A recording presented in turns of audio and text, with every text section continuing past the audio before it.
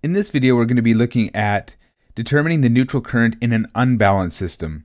If you go back and watch the video on Y configuration or star configuration determining neutral current in a balanced system, you see that the currents in a neutral always end up being 0 amps. And we proved that through vector algebra. The same thing holds true when we are discussing current in an unbalanced system. We still have to use that vector algebra, and I'll prove it to you. Let's take a look. First things first, let's get our Y system or our delta system set up. So we've got our Y system. I've got 3 different phases, and then I have a neutral, that star point we call it. That's the genius of the Y system. Then we're going to label them. We got A phase, B phase, C phase, and as I said, the neutral. Next up, what we do is we get our instantaneous polarities figured out. So again, as the purists will no doubt rail against me, I understand that they're going to be different at different points. I've got negative, positive, negative, positive, negative, positive, and it looks like they're all happening at the exact same time. I understand that in a 3-phase system, each line is going to be 120 degrees out of phase, so they will not be happening at the same time, but the math still works. So let's not get too hung up on that. So let's take a look what we got here. Let's give some currents to these phases. So I'm just picking these out of the air. I've got 12 amps, I've got 6 amps going through this one, and I've got 20 amps going through this one.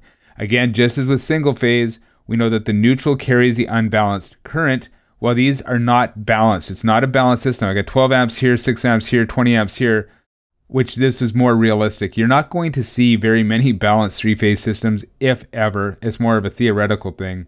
You will, however, definitely see an unbalanced system. So this is very practical.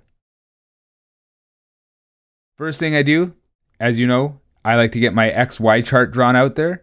And again, because these are all happening at different times, we have to figure out what their X and their Y coordinates are, because we cannot just add 6 to 12 because they're heading in different directions.